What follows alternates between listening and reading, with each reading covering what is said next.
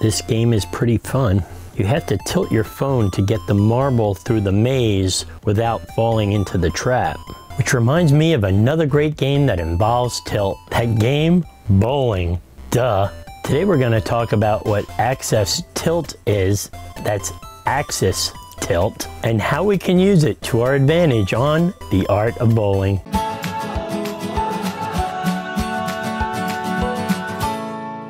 Hi, I'm Coach Arthur, and thanks for checking out the Art of Bowling channel, where we discuss tips, tricks, and techniques to help you bowl your best. Join the AOB team by subscribing and hitting that bell icon, and you'll be on your way to better scores. Previously, we've spoken about axis rotation and how that affects your ball motion. Today, we're going to turn around and deal with axis tilt, and we'll see how that plays a part in how our ball moves down the lane.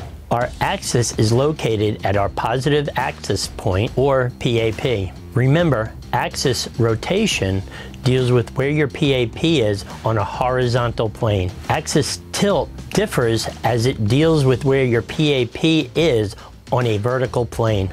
The higher your tilt, the closer your PAP will be to the ceiling. The lower the tilt, the closer your PAP will be to the ground. If you want to see your tilt, mark off your PAP with white tape. Check out our 1-minute tip on finding your PAP if you'd like to learn how. You can also look at your bowling ball track to find out where your tilt normally is.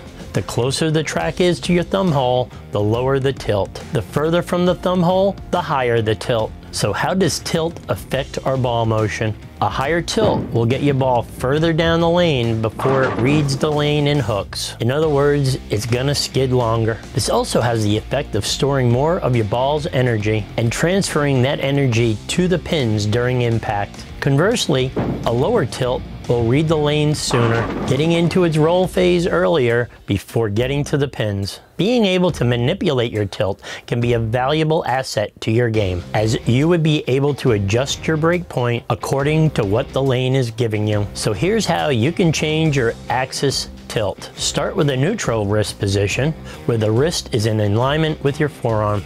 Bending your wrist toward your thumb will lower your tilt. Bending your wrist toward your pinky will increase your tilt.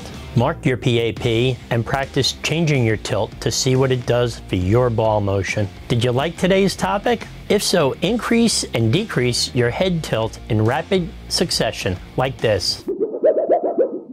Give us a thumbs up if you're going to head to the lanes and experiment with your tilt. And leave us a comment below to let us know what your axis tilt is. That's all for this week. Thanks for watching and see you on the lanes. Hi, I'm USBC Silver Certified Coach Arthur O'Connor. Thanks for watching and see you on the lanes. Coming up on The Art of Bowling.